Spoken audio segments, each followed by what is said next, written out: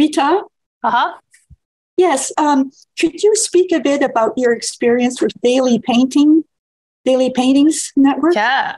Yeah. It's with that website. Yeah. Daily Paintworks. Mm-hmm. Yeah. I love it. Okay.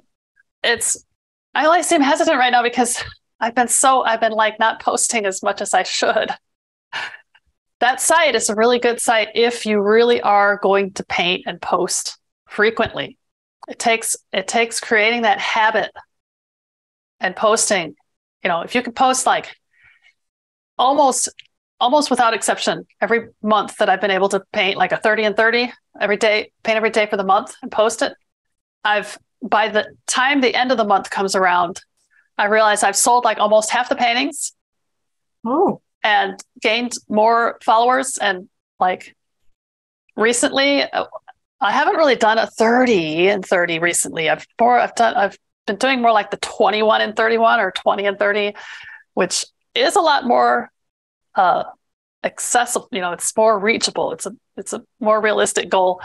But I've done the month of paintings before. Part of me just wants to stop everything else and just be a daily painter. Mm. But I have known some daily painters, some like truly daily painters. And after a while, it really drags you down. It really gets you burned out. So I think that's why more artists lately, instead of trying to paint literally every single day and post a new painting every single day, that's why they paint small. Most of them are going with like the smaller challenges. Just pick a month or two out of the year and do 30 paintings that month. And a lot of people do that, but that Daily Paintworks site, I always say one of my mantras is that phrase, don't put all your eggs in one basket.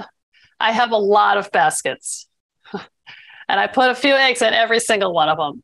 So that's one of my baskets and it does okay for me. If I was only doing that site, I would not be making a living. If I was only doing one thing out of all the different things that I'm doing, I would not be making a decent living, except maybe for caricatures.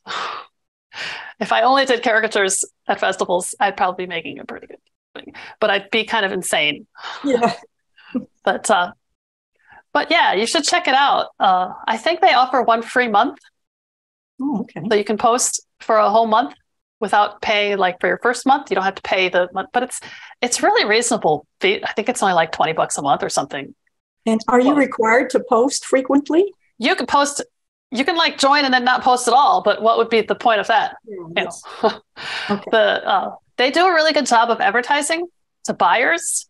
And who's their audience that buys the small paintings? I don't know, but I've found collectors from all over the world.